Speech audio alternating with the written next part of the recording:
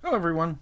I've had this best 7-pin small format interchangeable core lock for, 6 months now. Picked it up a while ago and I've been avoiding making a video with it because I've only ever been able to pick it to control. And I still have yet, despite my sincerest efforts and reading about Zio's technique of forcing these locks to a different shear line, I have still not yet managed to pick it to operating. So I'd been holding off on making a video until I could do both, but I'm not going to do that now. I'm going to go ahead and make a video. In all probability today I'll pick it to control. So I won't feel as though I've completely developed a mastery over these locks until I can choose the shear line. I know control is better, generally. If you're trying to pick a lock, it's better. I feel like I should be able to pick it to either. And so these are the keys. Control key, obviously, in operating. There's the control key.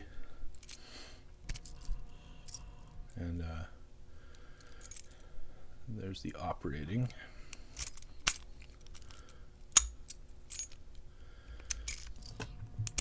So anyway, let's check it up and see how it goes. Like I said, in all probability, unless I get incredibly lucky, we'll be taking this lock to control. I seem to be able to pick it pretty reliably to control. Pin 7, 6,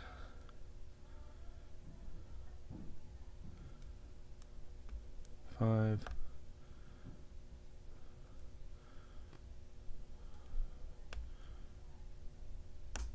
1, 2,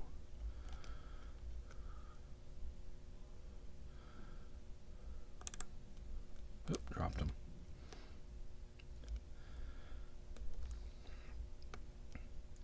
7,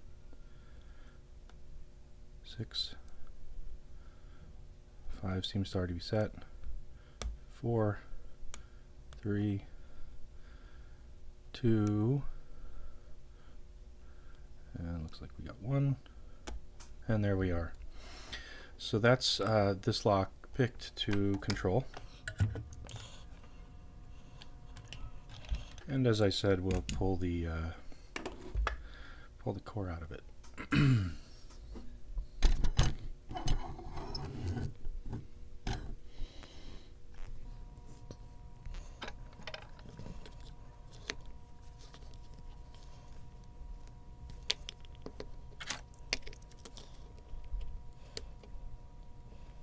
A lot of people are big fans of these best locks.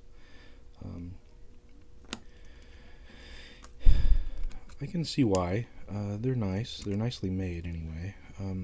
Mine at least, and I believe from what I understand most, do not have any security pins in them. And so that's just a little bit disappointing.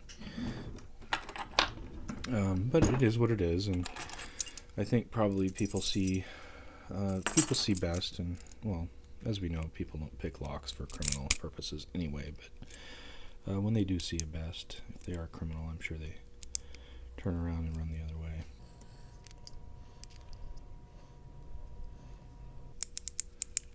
Okay. Like I said, I'm not going to pull the drivers out. I don't have enough confidence in my ability to re-pin this and have it still work for me at the end of the day.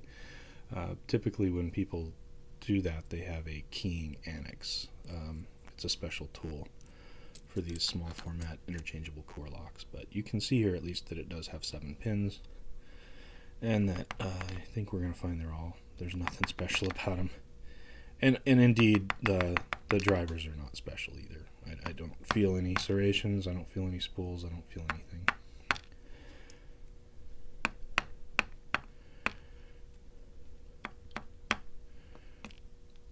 Yeah, so they're all standard pins. But that's as far as I'm going to take this particular lock. Again,